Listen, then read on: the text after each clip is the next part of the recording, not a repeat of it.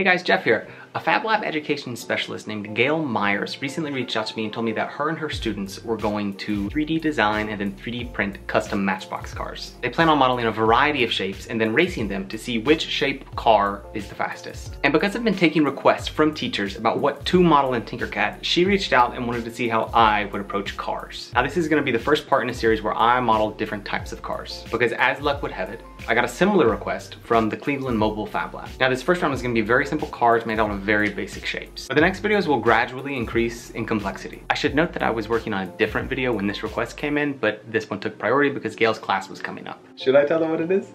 No?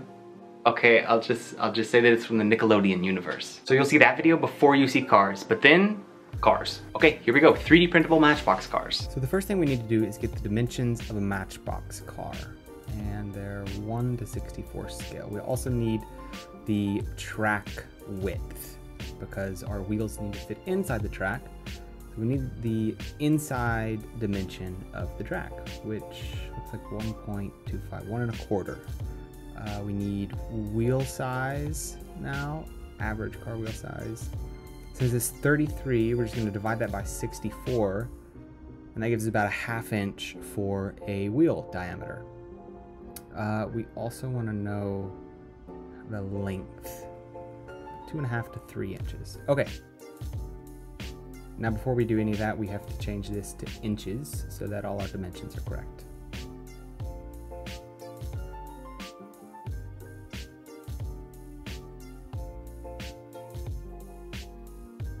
Now when you use the ruler to figure out the car width, if you do it from the left side, it'll show the wheel length, and I don't want to do all that math.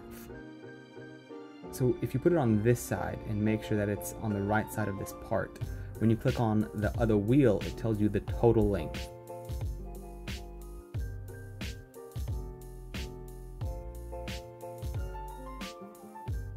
We're going to give it a little clearance and put it at 1.125.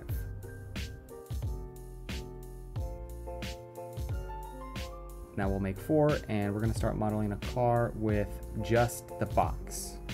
So here we go.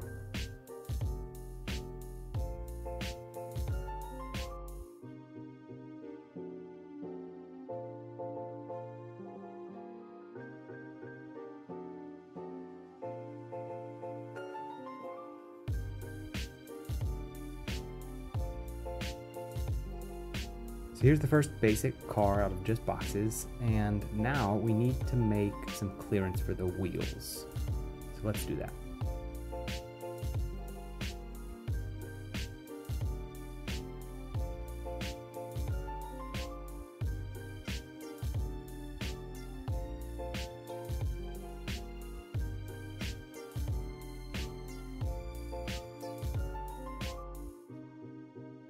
Okay, here's the first one, and I'm happy with that. So since we already have the wheel layout, we're just going to copy that and make our next car. And this next one is going to be out of the triangle, or the pyramid. So here we go.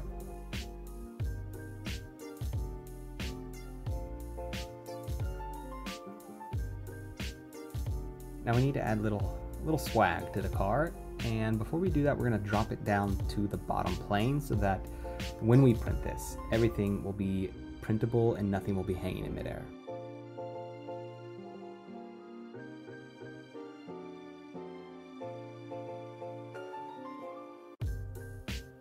Now something important here is to make sure that there's no unsupported overhangs since we're printing these. So I'm just going to make sure that at all these joints there is support from below.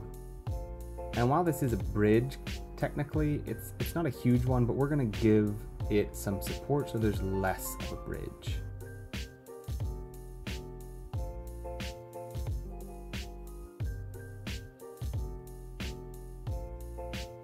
Now we'll group them all, and the color, I like the multicolor, so there's car number 2.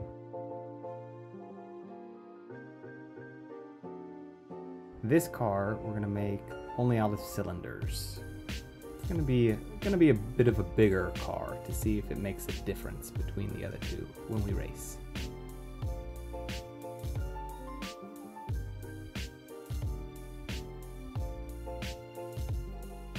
And just to give it a little swag, we're gonna give you some headlights.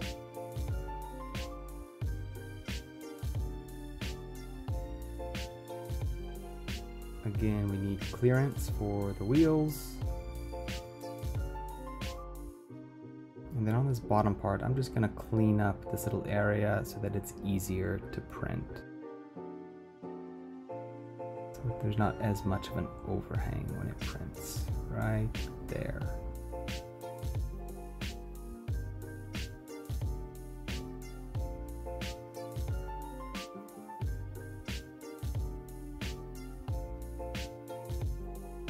Now, when we initially talked, Gail and I didn't know the best way to print the axles or to attach the wheels to the cars. And here's one way. You can make an axle that is at the bottom of the car. And if you were to choose this method, I would cut off a little more of the bottom of the car so that the axle is in the middle of the wheel well, so that everything lines up, and then print the whole thing, and then you could snap the wheels on.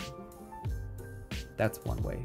The other way, which she initially thought of, was to put a hole through the car and print the axles and wheels together. So if you did this, I think the placement of everything is right, because you're gonna need a full hole through the whole wheel, just like that, you can see.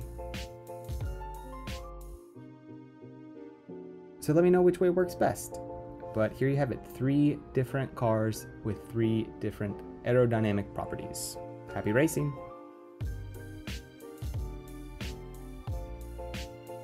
Also, here's a sneak peek of the next car that I'm working on.